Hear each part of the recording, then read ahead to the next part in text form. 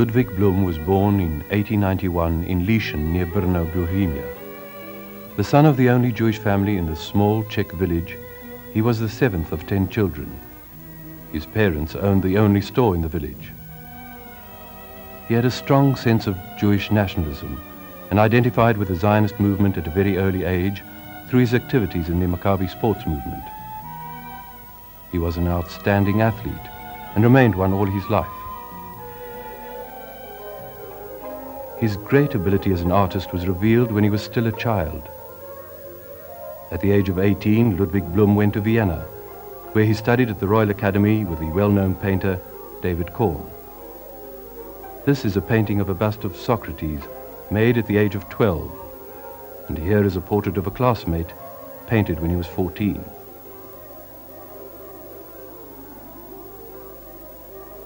This portrait of a peasant was painted when he was home once on holiday. Compulsory military service in the Austrian army in the First World War interrupted his studies for 5 years. At the end of the war, he was accepted at the Meisterschule in Prague and graduated with distinction. He immediately set out on a tour of the great art centers of Europe, including Paris and Amsterdam.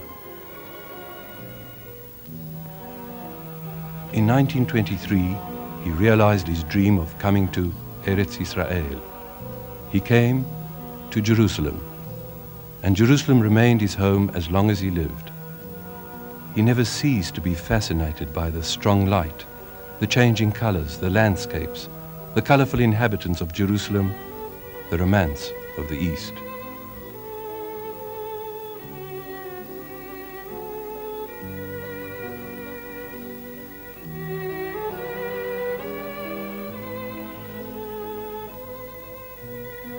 He loved to paint the desert of Judea in all seasons.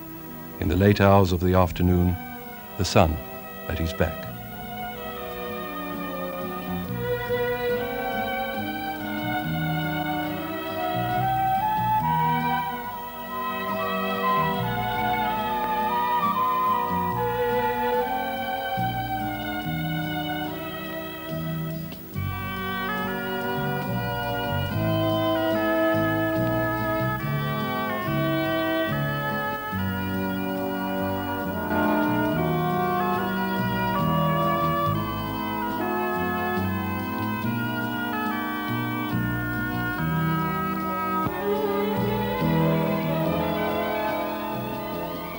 In 1936, he was commissioned to paint a monumental panorama of Jerusalem 8 meters long for the Museum of the Capuchin Order in Brno. This is the original picture which he painted from the Mount of Olives, and from which he later executed the large landscape which aroused a great deal of interest in this country before it was sent to Czechoslovakia.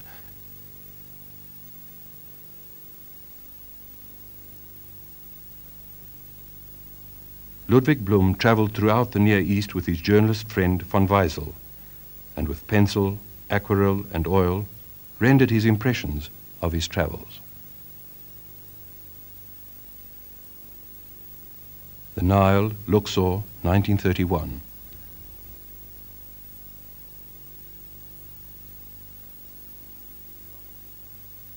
Iraq, Persia, the tomb of Mordechai,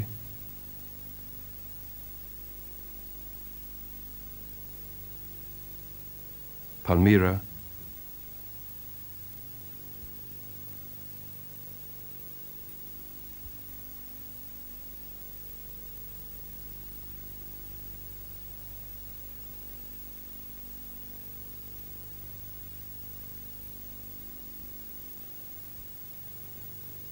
Tehran. A view of Jaffa Gate, 1924.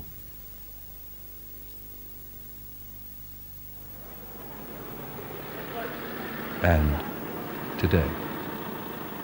Ludwig Blum was a master portrait painter. His daughter Dvorah Hermon talks about him and the family.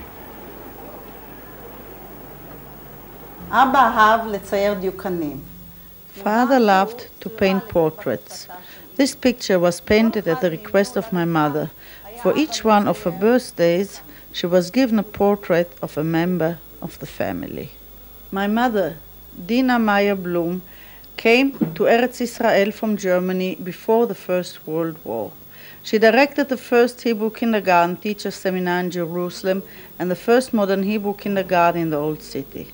After her marriage, she gave up her profession to look after her 2 children and to assist my father. Sir Flinders Petrie, the famous archaeologist who spent his last years in Jerusalem, was a welcome guest in my father's studio. My brother Eli, when he finished high school, he volunteered for the Palmach. He was killed at the age of 20 on June 46 while blowing up the railway bridge at Achziv. With the death of my brother in the preliminary struggle for the state was for my father the beginning of the War of Independence. You will hear about this period from my husband, Shalom Hermon.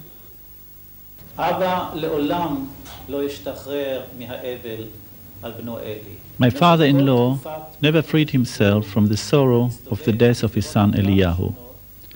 All during the War of Independence, he traveled around the various fighting zones, painting, above all, the different types of young soldiers, as if seeking in them the image of his son, the Palmachnik.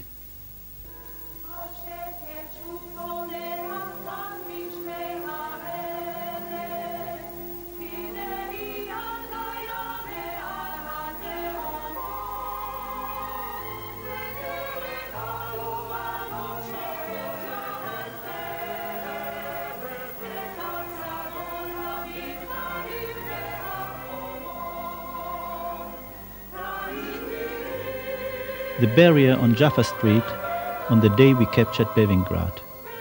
This was the name we gave to the fortified British headquarters. The gallows at the Jerusalem prison after it was taken from the British.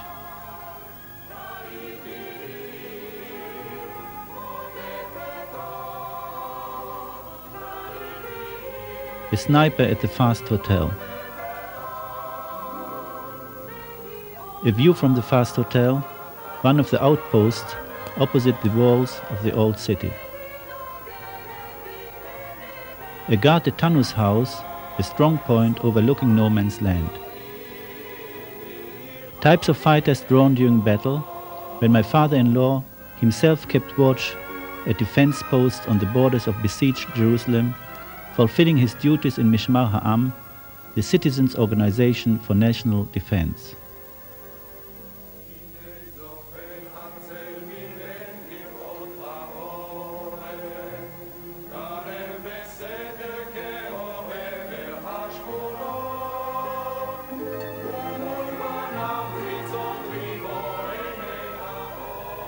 Mount Castel, the strong point on the way to Jerusalem.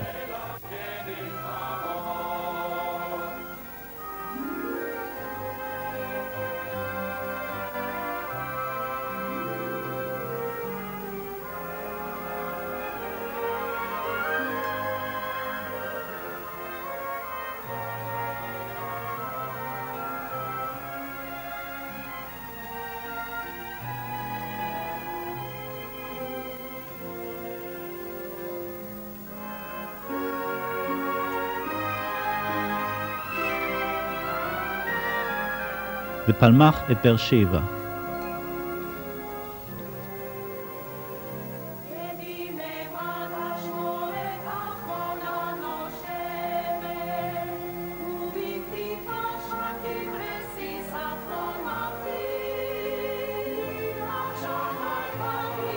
Nachum Sarig, commander of the Negev Brigade.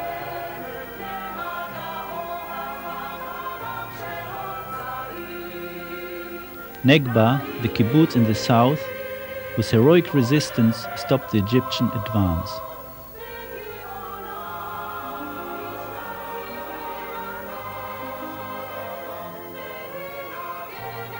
Leonard Bernstein, directing the Philharmonic Orchestra at Be'er Sheva a short time after it was conquered. Chedva with her accordion. Father always saw the human side of the war.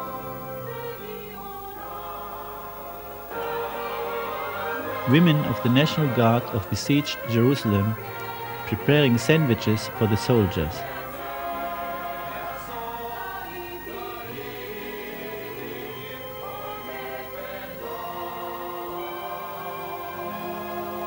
The opening session of the Knesset, the first Jewish parliament. The War of Independence had been won. Father continued to stroll around Jerusalem, but was now cut off from his beloved old city. His young friend, the artist Yossi Stern, will now speak of him. זכור לי הצייר לודוויג בלום עוד משנות ה-50. הייתי נפגש איתו בכל מיני מקומות. I really got to know Ludwig Blum after the War of Liberation. I used to meet him as he wandered about the markets or in no man's land, observing, studying, sketching. And he always had time for a good word and good, friendly advice for the young artist. Every encounter with him was an opportunity to learn something about how to be an artist and how to be a human being. He was the peacemaker among the artists of Jerusalem, for we all respected him. And up until today, I can remember every word of advice, good advice, he gave me. לודוויג בלום חסר לכולנו, חיוכו הטוב וגישתו האנושי החמה לאומנות ולאומנים.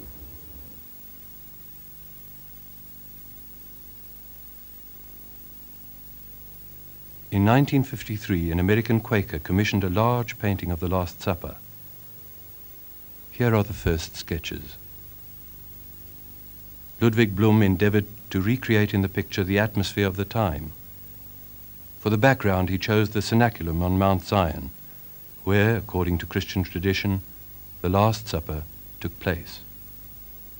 And he put Jesus at the head of the table, according to Jewish custom.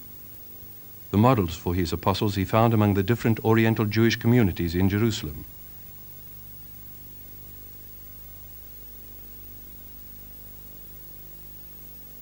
The glass vessels on the table are glasses actually used in Jerusalem during that period and are now preserved in the Rockefeller Museum.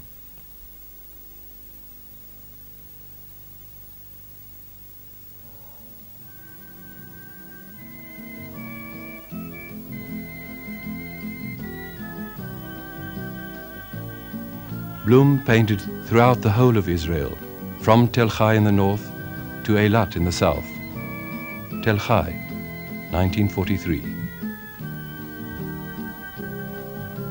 Street scene in Nazareth.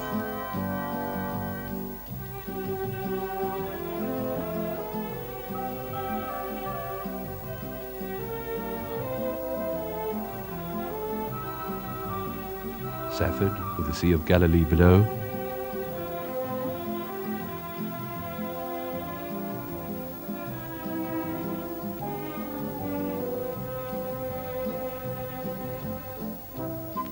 Tiberias.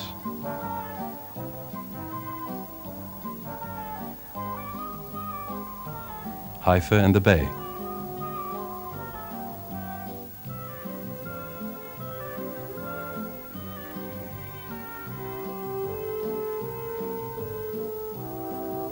Dizengoff Circle, Tel Aviv, 1956. A far cry from the scene today.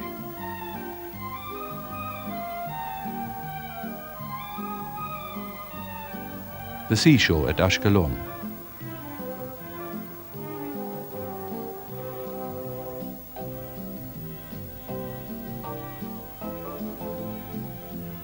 Sdom on the Dead Sea, the lowest spot on earth.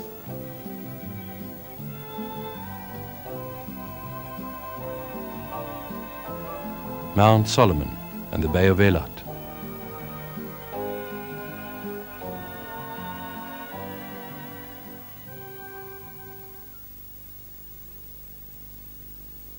Blum exhibited his works in Israel and abroad. His first exhibitions in Europe in the 1920s aroused great interest among art lovers and art critics.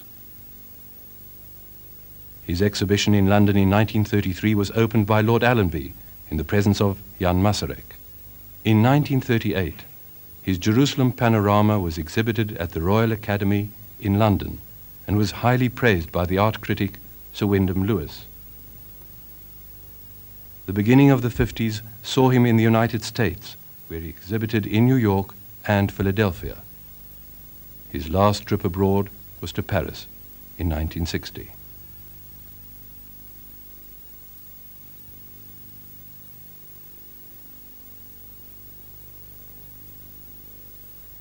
At the opening of the exhibition in Paris with his old friend, the artist Max Nordau. The most impressive of the many exhibitions he held in Israel was the Jubilee exhibition when he was 80 years old, under the auspices of a public committee headed by the municipality of Jerusalem.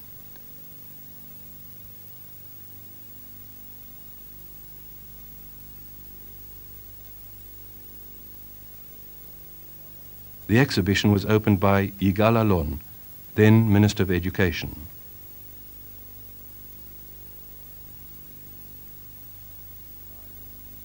Among the many admirers of Ludwig Blum, Teddy Kollek, Mayor of Jerusalem. בשבילי קיימת ותמיד הייתה קיימת זהות בין ירושלים ובין הצייר בלום. For me, Ludwig Blum has always been associated with Jerusalem. Even before I met him, I knew his great painting, the Panorama of Jerusalem. I know of no more beautiful painting of the city. We came from the same background, Austria and Czechoslovakia, and in spite of our difference in age, we had many jokes in common about the Kaiser and the Austrian army, in which Blum served. When I was responsible for tourism for the government, I commissioned a poster of Jerusalem, which was sent all over the world and brought much pride to the city, and is still popular even today. Look at the difference in Jerusalem from the time when Blum painted the big panorama, when he made this poster and united Jerusalem today, and when the city council created the award of Yakir Yerushalayim, beloved of Jerusalem if you will. Ludwig Blum was one of the first to receive this award. כמובן שלודוויג בלום היה אחד הראשונים שקיבל את התואר הזה.